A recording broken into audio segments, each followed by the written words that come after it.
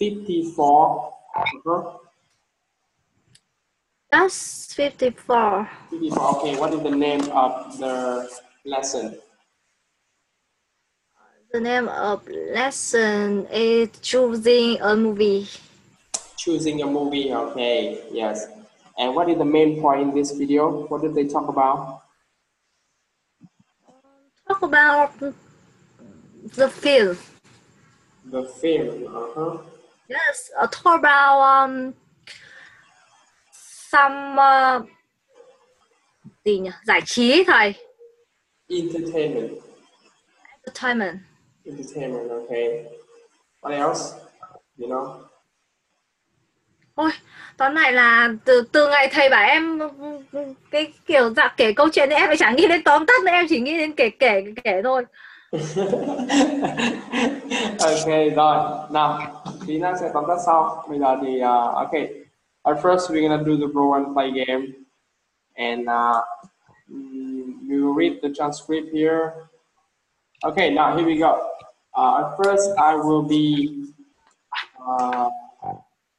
Paul. I will be Paul, and you will be Bob. Okay. Yes. We're gonna change the turn and make a conversation in this video. Okay, are you ready? Yes. Okay, here we go. Let's get started. Do you guys want to go out this weekend? There is a great movie playing at the Greenwood. Now, okay. Listen again. Listen to me now. Do you guys want to go out this weekend? There is a great movie playing at Glenwood. Again. Glenwood. Now again, one more time. Em đọc như thế mà. Cái từ great em đọc lại một chút đi. Great, yeah. Great. Okay, again. I want you to read the whole sentence again, one more time. Do you guys want to go out this weekend? There is a great movie play at the Greenwood. A rock concert sounds better to me. Okay. I'd love to see a play. How about an opera? Okay, there's a rock concert Saturday night at 8 p.m. Lucy is playing. Lucy, I love them. Sound good. Not my style. I don't like rock. Okay, there's a play tonight at midnight at the Second Avenue Theater. It's called Conversation with Food. Sound great. At midnight, that's way past my bedtime. No thanks. Okay, Carmen is playing at the City Opera at p.m. Great. How much are the tickets? You kidding me? Wow. No way. Wait, it's a movie then.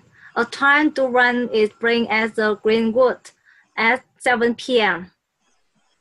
A Time to Run. Oh, don't go to that. It's awful. Okay, how about you one in this one? You already once is playing at the Candle also at 7 p.m. It's terrible. And I just lied. Please. Anna goes home. Oh. Alice go home. Alice go home. Not Anna nha. Cái này là không biết tại sao biết Anna vào đây. Anna mà. Hả? Em nghe là Anna mà. Anna go home. Anna go home à? Vậy à? Okay, Anna go home. Yes. I will fix the transcript in my textbook. Anna go home. Okay, no. No. The left side of the street. I think there's no more tickets. So what's the good movies to see? There are French films playing at the Bijou at 8 p.m. I'm not a French film fan.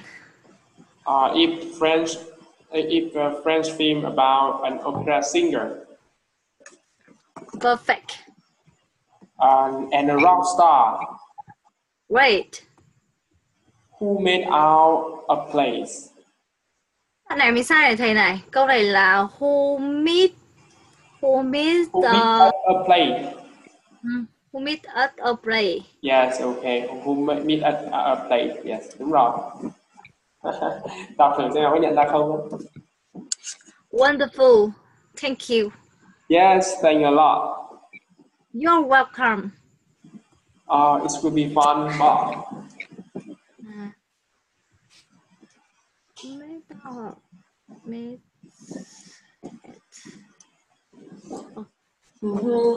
okay, now. All right. That's such a long conversation. Yes, another time I want you to be Paul and I will be Bob. Okay, one more thing. Now, here we go. Let's do it fast as possible. Okay. Do you guys want to go out this weekend? There is a great movie playing at Glenwood. A rock concert sounds better to me. I love to see a play. How about an opera? Okay, there's a rock concert Saturday night at 8 p.m. Blue City is playing. Blue City? I love them. Sounds good. Not my style. I don't like rock. Okay, there's a play tonight at midnight at 2nd Avenue Theater. It's called Conversation with Food. That's great. Midnight? That's way past my bedtime. No, thanks. Okay, Carmen is playing at the City Opera at 8 p.m. Wait, how much are the tickets? You're kidding. Wow. No way. Great. It's a movie then. A Time to Run is playing at Glenwood at 7 p.m. Time to run. Oh, don't go to that. It's just awful. Okay, how about You Only Live Once? It's playing at the Candor also at 8 p.m. It's terrible. An Actor's Life. Please. And Let's Go Home. No. The Left Side of the Streets. I think there are no more tickets. So what is a good movie to see? There's a French film playing at the museum at 8 p.m. I'm not a French film fan. It's a film about an opera singer Perfect. and a rock star Great. who meets us a play. We meet at a play. Okay. Yes, thank you a lot. Oh, wonderful. Thank you. Yeah, thanks a lot. You are welcome. You are very welcome. It will be fun, Bob. Okay, great. All right. Do you have any new words here in this lesson? Em có từ mới nào không? Không, bài này không có một từ nào. Em phải tra cả. Yes, nhưng mà vẫn bảo ôi em mệt thời gian lắm rồi, bài này dài lắm. Bài này dài bởi vì là nó nội dung nó dài, em nghe em không đọc được não, chứ còn thực ra từ mới có phải là em, thực ra từ mới với em ở những cái ở cái mức độ này thì từ mới với em nó không có nhiều, nhưng mà em nghe vẫn không nghe được. Bởi vì là em học đọc chứ em không học nghe, thầy hiểu không? Nên là em nghe em cảm thấy nó rất là mệt vì nó dài, câu nó dài. Ok. Tập làm quen đi. Cái gì cũng phải từ từ mà. Những bài mà câu dài ấy, thì em giờ mới nghe những cái speech mà phát biểu được chứ. Okay. Now, here we go. If you don't have any new words here, I will ask a question about video. Okay, question number 1. Where does Bob suggest they go first? Where does Bob suggest they go first? They go first. Go to see a movie at the Glenwood. Glenwood. Glenwood. Yes, Okay, Glenwood. to see a great movie, Glenwood. Okay. What is the first Bob suggestion? Okay. What does Cheryl love to see? What does Cheryl love to see? Yes, Cheryl love to see or play. A play, yeah, right. Cheryl love to see a play. What is there to see on Saturday night at 8 p.m.? On Saturday night at 8 p.m. there's a rock concert. There's a rock concert. Yes. Rock concert Saturday night at 8 p.m. Okay. What is the name of the play showing at midnight at 2nd Avenue Theater? Yes. The name of the play showing at midnight at the 2nd Avenue Theater is Conversation with Food. Okay, Conversation with Food. And what does the waitress think about Time to Run? The waitress think a Time to Run is just awful, and she tell don't go to that. Okay, she tell everybody don't go to that. Okay. And what do they decide to watch at the end of the video? They decide to watch the film Friends film. Why? Do you know why? Why do they decide to watch a French film? Because the French film has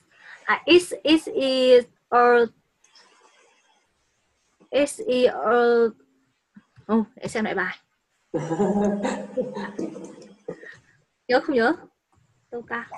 Because Film about an opera singer and a rock star who meets at a play. Okay, French film has an opera singer, a rock star, and meet at a play. Okay. Okay, now. Okay. Do you understand the meaning of the video? Em hiểu ý nghĩa của cái bài này không? Hello. Em có hiểu ý nghĩa của cái bài này không đã? Không? Từ từ em đang nghĩ xem là ý nghĩa của bài này là như thế nào. Nào. Em học em chẳng nghĩ gì đến ý nghĩa của nó. Không áp được. Em có thấy là bọn Bob, Cheryl và Marie đang bàn là xem phim gì đúng không? Làm gì đúng không? Một nghệ thuật đúng không? Thì lúc đó thì em thấy để ý rằng Bob là một người rất thích xem phim, còn Paul là thích nghe nhạc rock, còn Marie thì lại rất thích xem kịch. Cheryl lại thích nghe nhạc opera, và cuối cùng là một người khác quyết định cho cả bốn người đấy. đúng rồi. Và trong đó có cái gì em biết không? Tổng hợp, bộ phim này có tổng hợp của tất cả. Nhưng mà vấn đề là nhưng cái video sau mới nói nhỉ. Bóc phim Pháp. Friend. Okay, sure. Yeah. Now, okay, now you can summarize the new the main point in this video. Bây giờ có thể tóm tắt được một vài ý chính của cái bài này không? Em vẫn chẳng nghĩ được cái gì. Em thể em học cái bài em thấy mệt mỏi quá đi. Trời ơi, ngồi để kể lại được cái bài này, phim nọ phim kia rồi các kiểu nhập hết vào người. Thấy ngại chưa? Cái gì ạ? Em có thấy ngại học không? Có gì ạ? Em có thấy ngại không khi mình chuẩn bị bài không? Ngại thì em không ngại, nhưng mà vấn đề là tại vì là đi làm về mệt, xong rồi bây giờ em còn chưa được ăn uống, chưa tắm gội gì, lao đầu vào nghe xong rồi đấy, xong rồi học xong rồi thu âm gửi cho thầy, xong rồi cái tóm tắt, rồi lại còn phải soạn câu hỏi, những cái phần câu hỏi thêm ở ngoài phần nâng cao nữa, rồi em thấy lằng nhằng các thứ. Hỏi Okay, rồi, now, okay. And the next part, I will ask some question about real life. Okay, about you. Okay, now.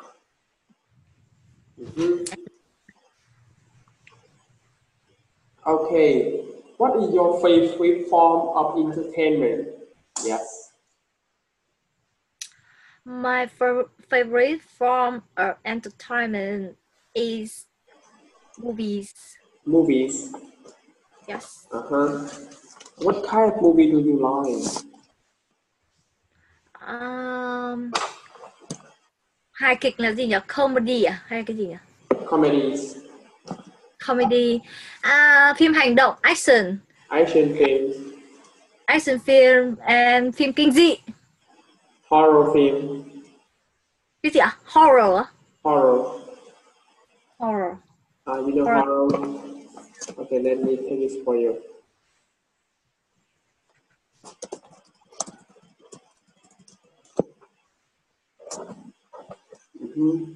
Okay, anything else?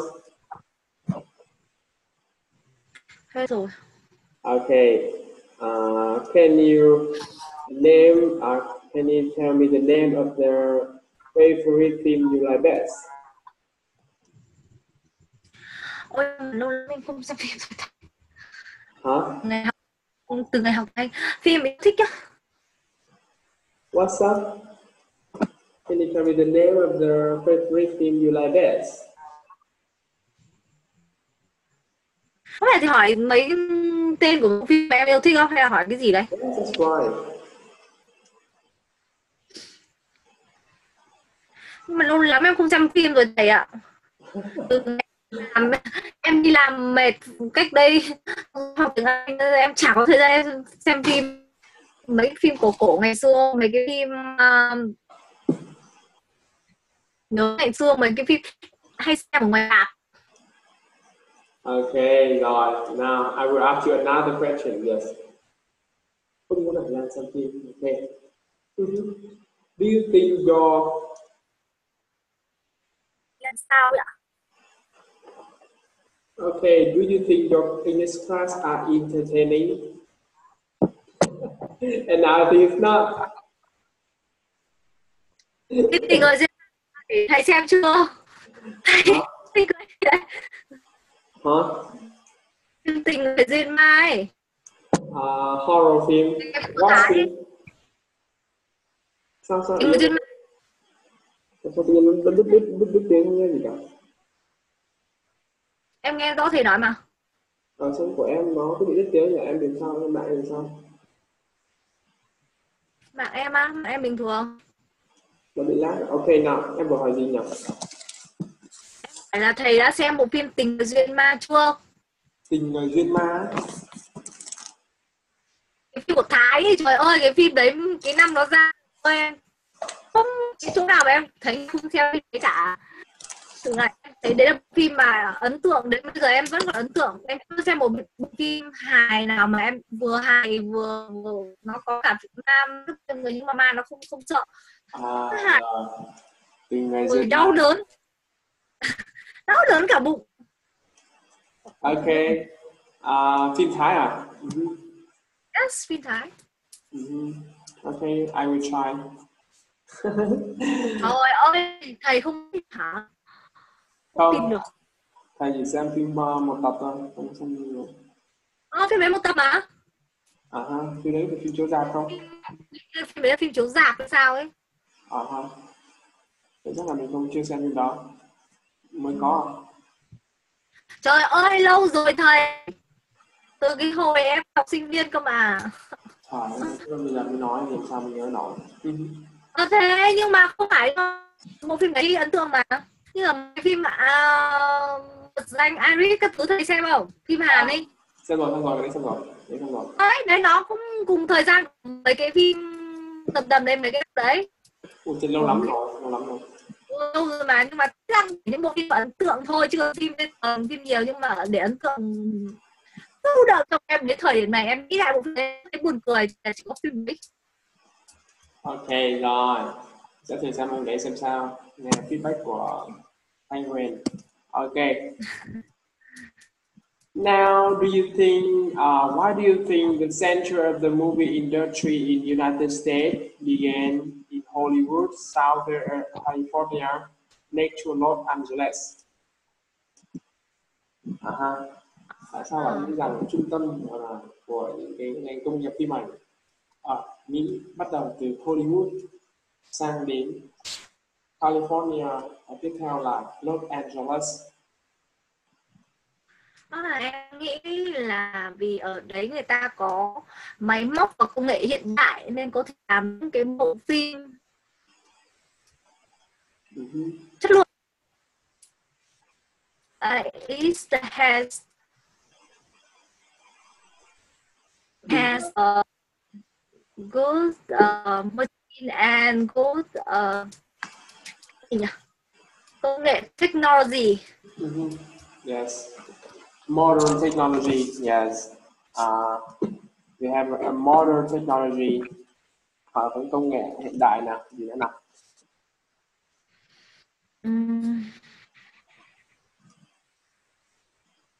Chỉ nghĩ đến thế thôi.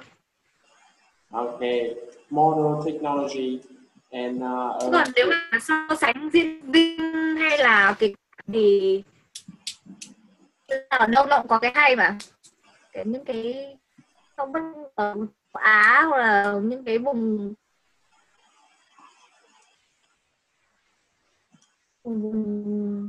đây là gì, châu gì, đây là châu Âu à? Châu Á thì có nhiều bộ phim hay nổi tiếng phải cũng được điền vào danh sách của Hollywood, chứ không phải là không có, nên là, nhưng mà em nghĩ là nó nổi bật, những bộ phim đấy nó nổi bật hơn hẳn bởi vì nó có những cái công nghệ làm phim, những cái máy móc làm phim hiện đại, nên là nó tạo ra những bộ phim mà cảm thấy nó nội dung bắt mắt thì đã đành, cái nội dung đã đành, nhưng mà nó làm cho con người ta cảm thấy xem phim. Cái kỹ xảo của thứ bên nước ngoài nó làm. Ok rồi. Thầy lại cười. Tiếng ông cười biết làm gì đây? Hỏi em tiếng em còn rồi tiếng Việt thì anh phải biết cười thì anh biết làm sao. Now, okay, I think United States is the center of the movie industry in United States began Hollywood. Okay, there are a lot of famous actors began in Hollywood, California, Southern California, and Los Angeles. Okay, you can see a lot of famous films from the United States like Mission Impossible, yes, Avenger, Marvel, and cartoon film. Yes, a lot of famous films began from Hollywood and Pixar in United States. Okay, and the center of the movie industry is Hollywood and Los Angeles, United States. Okay. Có rất nhiều cái gọi là diễn viên nổi tiếng và những cái bộ phim nổi tiếng được xuất phát từ nước Mỹ đến Việt Nam, California, đến Los Angeles, và rất nhiều các cái hãng phim cartoon phim rất chi là nổi tiếng như là Pixar, hay là những bộ phim như là Marvel, hay là những bộ phim rất nổi tiếng đang chiếu rạp, nó đều xuất phát từ Mỹ cả, cho nên là Mỹ được coi là ngành công nghiệp phim ảnh như vậy. Alright. And okay, do you think that a movie from Vietnam can be popular in other parts of the world if they have subtitle or are dubbed in a different language? Bạn có nghĩ rằng bộ phim bạn có nghĩ rằng bộ phim mà đất nước bạn có trở thành một cái phần phổ biến của cả thế giới không? Nếu mà nó được dịch sang nhiều ngôn ngữ khác. Hello, hello. Yes, Okay, no. because when because if they have subtitle or stuff in a different language, people in the world can understand. Okay. People in every country in the world can understand Vietnamese film. Okay. Yes. Okay, you can. Oh, can you tell me the name of the famous movie in Vietnam? Cánh đồng bất Cánh đồng gì? cánh đồng bất tận. Gì nữa? Em chỉ biết bộ phim đấy thôi. Trời đất. Em là bà nội của anh nè, em trên 18 nè. Mấy phim đấy mà làm sao được nổi tiếng ở nước ngoài hả thầy? Trời ơi, phim đấy phim chiếu rạp nổi tiếng mà, còn tôi đã nói là nó nổi tiếng ở nước Ra ngoài. là chỉ chiếu rạp của Việt Nam thôi chứ. Đang nói là phim chiếu rạp nổi tiếng ở Việt Nam thôi, chứ còn ở nước ngoài thì anh cũng chịu chết luôn á. Nhưng mà em tưởng là thầy đang hỏi là những cái bộ phim nào được có thể được phổ biến trên thế giới nếu như mà nó được các thứ đây mà. Thật ra mình không biết cái phim nào chiếu ở bên nước ngoài đâu, chỉ biết là những bộ phim như kiểu em là bà nội của anh này, chiếu rạp. Thì những cái phim mà nó chiếu rạp thì thường là em thấy nó có cả sub tiếng Anh. Đúng rồi, đúng rồi. Đi nhiều. Ok. Phim